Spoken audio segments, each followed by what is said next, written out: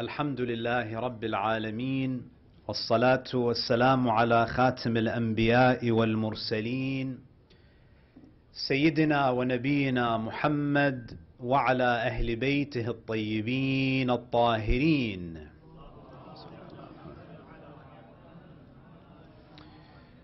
Respected elders, brothers and sisters, Assalamu alaikum wa rahmatullahi wa barakatuh. So last night we began a discussion and we mentioned that we're going to be exploring the story of Musa in the Quran, specifically from the period of his birth to the Exodus. And as an introduction, we mentioned that the reason why we've selected the story of Musa in particular is because he is the most mentioned prophet in the Quran, mentioned explicitly 136 times. And he's also part of the most important community mentioned in the Quran, the children of Israel, Bani Israel, and they are the most mentioned community in the Quran. This is the only community where Allah subhanahu wa ta'ala speaks about their inception and their entire life cycle and the various trials and tribulations they experienced. We also highlighted that Allah subhanahu wa ta'ala favored Bani Israel over all other nations. And we mentioned that Allah subhanahu wa ta'ala does not arbitrarily favor people. There's a reason. And we mentioned that that reason is alluded to in Surah Al-Isra, where Allah subhanahu wa ta'ala explains that Bani Israel, what makes them special is they are ذُرِّيَّةَ مَنْ حَمَلْنَا مَعَ نُوحٍ إِنَّهُ كَانَ عَبْدًا شَكُورًا. That the reason why Allah favored them and honored them is because these are the children of those who were with Nuh on the ark. And because Nuh was grateful, Allah subhanahu wa ta'ala blessed Nuh and all of those who were in the company of Nuh. Look at the power of gratitude. That to be with someone who is grateful, to follow someone who is among ash-shakirin, you are included in that rahmah, you're included in that divine grace.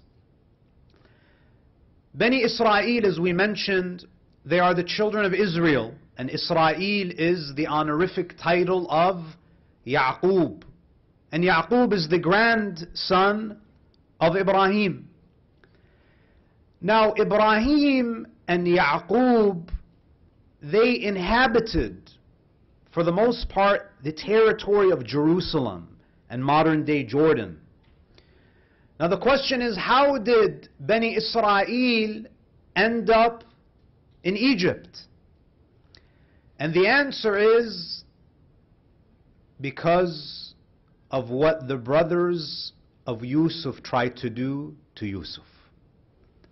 What's amazing is that when you look at Yaqub and his sons, they were shepherds.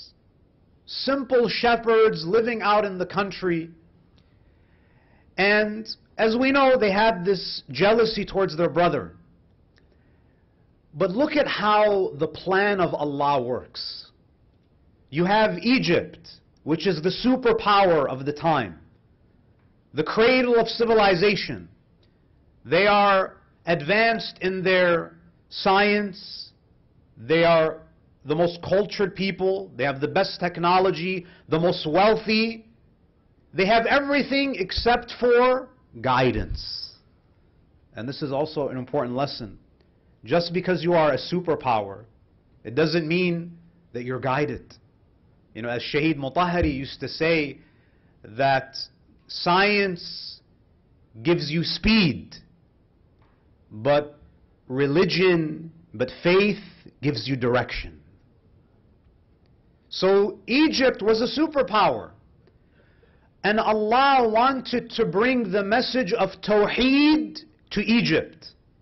How does he do it? Through the makr of the brothers of Yusuf. They have their own selfish interest. They want to get rid of Yusuf. But look at how Allah subhanahu wa ta'ala uses their scheme to serve a higher purpose. The message of Tawheed is brought all the way to Egypt. So this is how Bani Israel ended up in Egypt. I don't think that if Yaqub and Yusuf tried to go and preach to the people of Egypt, they would have probably been rejected. It had to happen in this way for the message of Tawheed to reach the people of Egypt. When you look at Surah Al-Baqarah deals a lot with the story of Bani Israel. And for those of you who've started reading the Quran, the one juz per day, I'm sure you've covered a lot of those verses. We compared and contrasted the prophetic model with the Pharaonic model. We spoke about this a little bit yesterday. Allah subhanahu wa ta'ala, for example, in Surah 28 verse 4, He says, "Inna Fir'auna ala fil ard." Fir'aun exalted himself in the land. He was arrogant. وَجَعَلَ أَهْلَهَا شِيَعًا. And he divided his people. So the Pharaonic model of governance is one of arrogance. We are the superpower. Everyone else is inferior to us. There's also this element of divisiveness. Fir'aun understood that if he wants to solidify his power, he has to marginalize a certain group. Because one way to unite people is to tell them that they have a shared enemy, they have a common enemy. يُذَبِّحُ أَبْنَاءَهُم. He was killing, he was committing genocide against the Israelites. No respect for human dignity. And it's important for us when we reflect on the Pharaonic model, you have to make connections today, you have to connect the dots. Because there are many superpowers today who are employing this Pharaonic model. The model of divisiveness, the model of arrogance. A model that does not respect human life. وَيَسْتَحْيُونَ نِسَاءَكُمْ وَفِي ذَلِكُمْ بَلَاءٌ مِّن رَبِّكُمْ عَظِيمٌ. Killing their sons, sparing their daughters. And Allah mentions this in ayah number 49 of Surah Al-Baqarah. And this is significant because this is during the Madani period. So Allah subhanahu wa ta'ala is using the story of Bani Israel to remind the Muslims of the great favor that He has bestowed upon them. In the same way that Allah rescued Bani Israel from the persecution of Fir'aun, Allah is telling the Muslims, I also rescued you from the persecution you faced in Mecca. I rescued Bani Israel from that Fir'aun, and I rescued you from the Fir'auns of Abu Sufyan and Abu Jahl. You have to be grateful. Now when you look at the Pharaonic model, you see that Fir'aun represents the political element of that model. And as we mentioned, Fir'aun employed this politics of divisiveness, using fear and intimidation. And he also controls information that is given to the masses. And this is why he says, for instance, in Surah 40 verse 29, Surah Ghafir, قَالَ فِرْعَوْنُ مَا أُرِيكُمْ إِلَّا مَا أَرَى. I'm only presenting to you what I understand. Meaning that he is controlling the narrative. So you have the Pharaonic model, you have the element of the political element represented by Fir'aun. But Fir'aun cannot exist by himself. tyrannical governments, oppressive systems need support. And this is where you see the economic element in the Pharaonic system, the Pharaonic model, represented by Haman. When you look at the Quran, Allah subhanahu wa ta'ala mentions Haman. Surah 28 verse 6, وَنُرِيَ فِرْعَوْنَ وَهَامَانَ. Amazing. Haman is mentioned alongside Fir'aun. Who is Haman? You know, brothers and sisters, for many years, this individual, Haman, this verse in particular, was used to attack the legitimacy and the authenticity of the Quran. Why? Because critics of the Quran, skeptics, they would say that, look, whoever wrote the Quran made a mistake. Because Haman is the assistant of a Persian king who came long after Musa. Oh, these silly Muslims, they made an error. In the book of Esther, in the Bible, it mentions Haman. So for many, many years, for hundreds of years, this verse would be used to undermine the argument that the Quran is the Word of God. If it's the Word of God, why would the author of the Quran make such a silly mistake and not know that Haman was the assistant of a Persian king who came long after Musa? This was the argument for many, many years, and many Muslims did not have an answer. Until fairly recently, hieroglyphics were discovered. And they found the name Haman.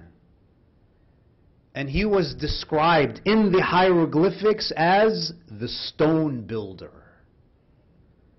So Haman essentially represents the economic power of Fir'aun. An oppressor needs economic power. So you have Fir'aun, you have Haman, وَجُنُودَهُمَا, the military element. The military element. Fir'aun had a massive military. So you have Haman, the political element. Fir'aun, the political element. Haman, the economic element. You have the military component. وَجُنُودَهُمَا. And then you have the magicians. The magicians are a very important part of the Pharaonic model. And what is the role of the magicians?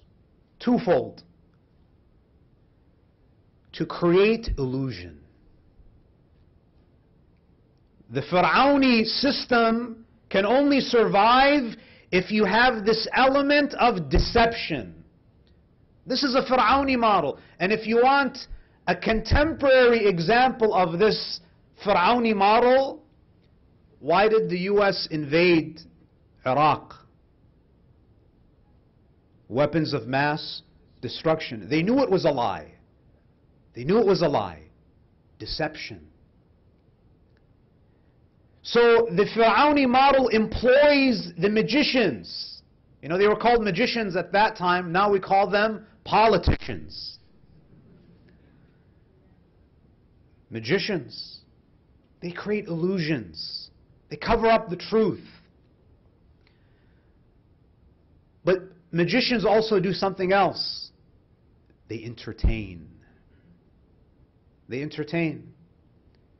And oppressive powers, one of the ways that they hold on to power is that they distract you. Right? Bread and circus. Right? Enjoy Monday night football while we run the world. Enjoy the sports and all the things that you like to watch. Stay distracted. Stay in a state of ghafla. The Pharaonic model wants you to be heedless. The Pharaonic model wants you to work day and night, just like the Hebrews in Egypt. Day and night working, building the pyramids, serving the Pharaonic establishment. What do we see today? day and night, working like robots, Monday through Friday, so we can give our attention to the magicians on Saturday and Sunday. That's what our lives have become. And you see that the prophetic model is the exact opposite, as I mentioned. That's why Musa is a threat. Because Musa, his message is not a message of divisiveness. Musa, number one, is humble. Not like, inna Pharaon ala fil ard. Musa is the opposite, humble.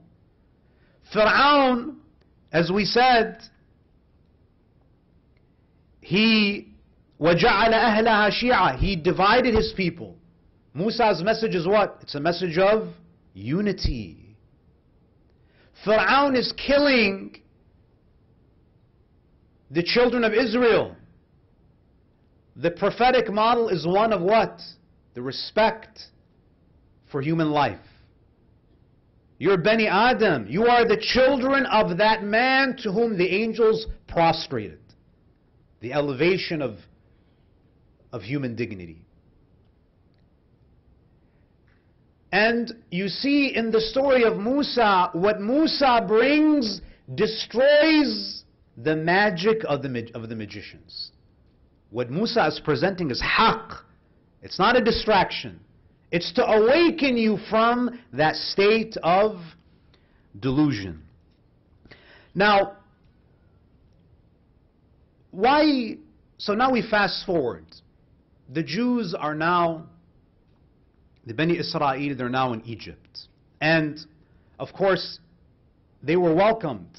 The brothers of Yusuf, the family of Yusuf, they were welcomed. So the Egyptians, because they saw how much economic prosperity they enjoyed during the time of Yusuf, they welcomed the Jews, they welcomed the Hebrews, the Israelites into Egypt. So even though they were foreigners, they were welcomed from Canaan because they were related to Yusuf. So they were honored guests. So gradually they go from being honored guests to suspected terrorists. Why did Pharaoh kill the Israelites? Why did he start to commit genocide against Bani Israel? There are three opinions that have been put forward. When you look at the Old Testament, when you look at the book of Exodus, you find that in the book of Exodus, it says that Pharaoh started to kill the Israelites as a form of population control, because he did not want the demographic of Egypt to change. You know, it's very similar to what we see in modern times. You know, this fear of immigrants. You know, the white man is becoming extinct. We got to do something about this, right? So in Egypt, the same phenomenon. Pharaoh is seeing that these Israelites, mashallah, they're having a lot of children. They're going to outnumber us. So as a form of population control, he starts to kill them. And he does this by convincing the Coptics that these people are not loyal to Egypt. They will threaten our way of life. They are a threat to our culture. Now what's interesting is that when you look at Islamic sources, you find that there is a mentioning of a dream that Pharaoh has. The ahadith mention that Pharaoh has a dream. And in the dream, he sees a fire, a blaze, emerging from the direction of Jerusalem. And it enters Egypt, and it burns everything, and eviscerates everything except for Bani Israel.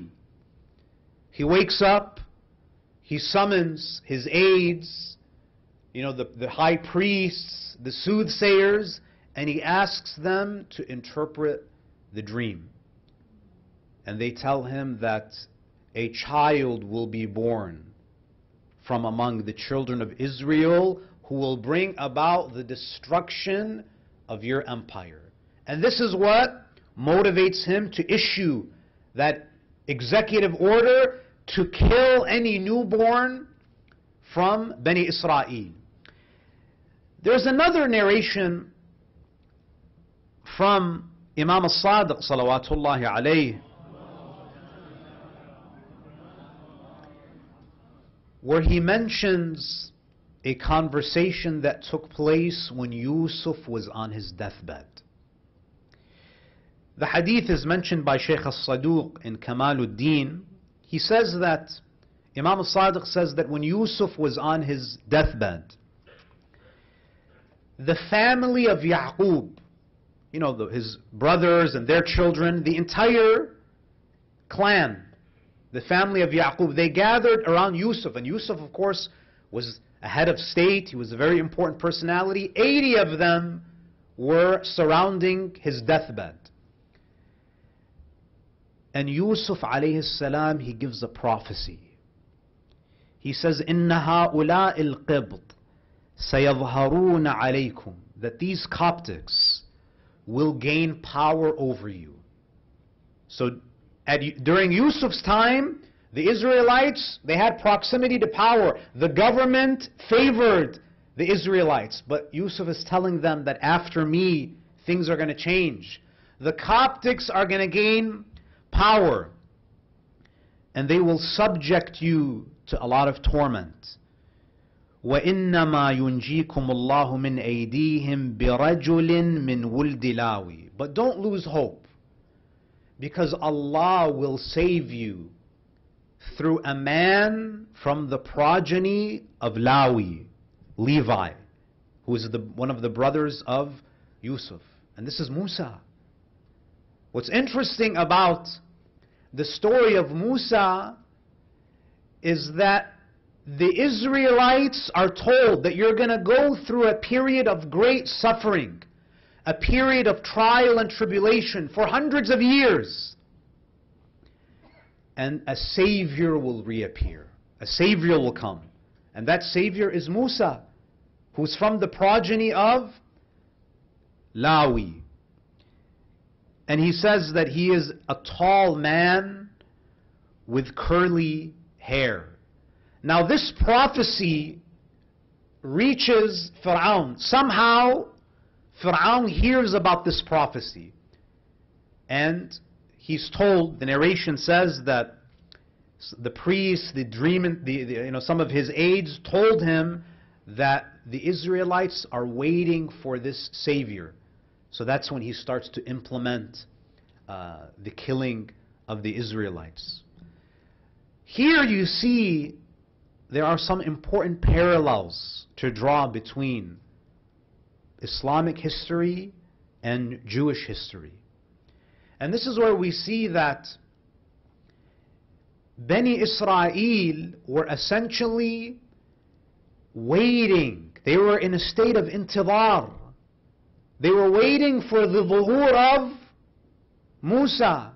And similarly today, we are also awaiting the zuhur of the 12th Imam. Yusuf alayhi salam gave Bani Israel the glad tidings of the advent of Musa, and Rasulullah sallallahu alayhi wa alihi also gave the Muslims the glad tidings of the emergence of the Mahdi. Sallu ala Muhammad wa ali Muhammad. Now the question is, why were the Israelites enslaved?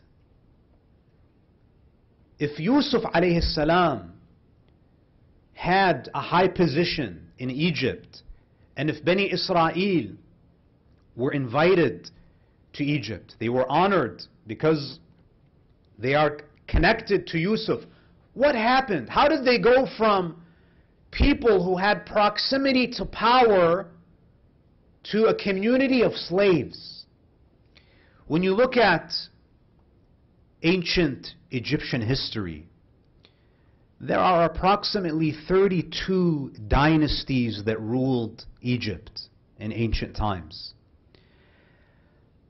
What's amazing about the Quran is that you notice the ruler of Egypt during the time of Musa is called Pharaon. But the leader, the ruler of Egypt during the time of Yusuf is called what? The king. He's not called Pharaoh. And this, again, for a long time was used as a criticism against the Quran. Because when you look at the Old Testament refers to the ruler of Egypt during the time of Yusuf as Pharaoh. But the Quran refers to the ruler of Egypt during the time of Yusuf as the king. And the reason is because, and I don't want to go into too much history, when Yusuf entered Egypt, Egypt was being ruled by an invader, a foreign invader, the Hyksos dynasty. The Hyksos dynasty was not Egyptian. And Hyksos literally means the shepherd kings, because they occupied the outskirts of Egypt. They invaded and they took control. The Hyksos were called kings. So you have this little gap in Egyptian history where you have pharaohs after pharaohs after pharaohs. The Hyksos dynasties takes over, and then you have kings, and then the Egyptian pharaohs regain power. When the Quran speaks about the story of Yusuf, it makes it a point to mention this subtlety. That during the time of Yusuf, the ruler is a king. He's called Malik. And then the pharaohs regained power. Now when the pharaohs regained power, they took out their anger on the Israelites because they were close and they were favored by the Hyksos dynasty. So because they are now in power, typically what happens when a revolution takes place? You overthrow the government and you subjugate those who were previously in power or those who were favored by the political establishment. Then you have the Israelites being enslaved. Now, how much time do I have left, by the way? 45 minutes? 5 minutes. Sallu ala Muhammad wa ali Muhammad. Now you can imagine, Pharaoh issues this order to have every newborn male killed. Now you can imagine that the men of Bani Israel probably wanted to be very careful not to conceive. Why would you want to conceive and risk having your child killed? So many of the Bani Israel, the men in particular, they made a decision not to lay with their wives because of fear that they might conceive and give birth to a male and have their child slaughtered. There was one man who had hope in Allah subhanahu wa ta'ala that maybe the prophecy of Yusuf will be fulfilled through my lineage. And that was Imran, the father of Musa alayhi salam. Musa, the father of Musa, Imran, he laid with his wife, she conceived. He was later captured, and that's why we don't really have any information about Imran. Most likely he was apprehended and killed by the forces of Pharaoh. His wife becomes pregnant. But when Allah subhanahu wa ta'ala, now you may wonder, how is the Savior going to be born under such circumstances? And in fact, many of the Israelites were wondering, how is it possible for us, for a Savior to be born in this type of climate? But Allah subhanahu wa ta'ala, when He wants something to happen, it will happen. Imam al-Baqir, salawatullahi alayhi, he says, Inna Musa lamma hamalat bihi ummu. When Musa's mother was pregnant with Musa, لم يظهر حملها إلا عند وضعه. Imam al-Baqir says that when Musa's mother was pregnant, her pregnancy was concealed. And then the Imam says, وَكَانَ فِرْعَوْنَ قَدْ وَكَّلَ بِنِسَاءِ بَنِي إِسْرَائِيلِ نِسَاءً مِنَ الْقِبْطِ يَحْفَظْنَهُنْ. Fir'aun appointed midwives in the town of Goshen, which was the district that Bani Israel lived in. There were midwives stationed at the door of every home to monitor, to see if the child will be male or female. And these midwives were Coptic, and they were watching.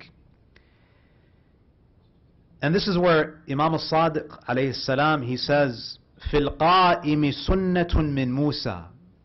There are some, Imam al-Sadiq says, there are some similarities between Musa and Imam al-Mahdi, Ajjalallahu ta'ala farajah. So the narrator asks Imam al-Sadiq, what are the similarities between Imam al-Mahdi and Musa? The Imam says, خَفَاءُ مَوْلِدِهِ, the concealment of his birth. That's number one. Narjis, her pregnancy was concealed. He was delivered in secrecy. Imam al-Mahdi was also delivered in secrecy. وَغَيْبَتُهُ عَنْ قَوْمِهِ. Musa experienced a ghayba. What ghayba? As we will speak about, when he killed the Coptic, he disappeared. He went to Midian. He stayed in Midian for 10 years and no one among Bani Israel knew what happened to him. He vanished. So, two similarities that we see. The secrecy of his birth is similar to Imam al-Mahdi, and the occultation. Musa went into a 10-year occultation. No one knew what happened to him, and then he returns in the same way that Imam will return after his occultation. I think we'll continue the discussion tomorrow night بإذن الله. وآخر دعوانا أن الحمد لله رب العالمين وصلى الله على محمد وآله الطاهرين.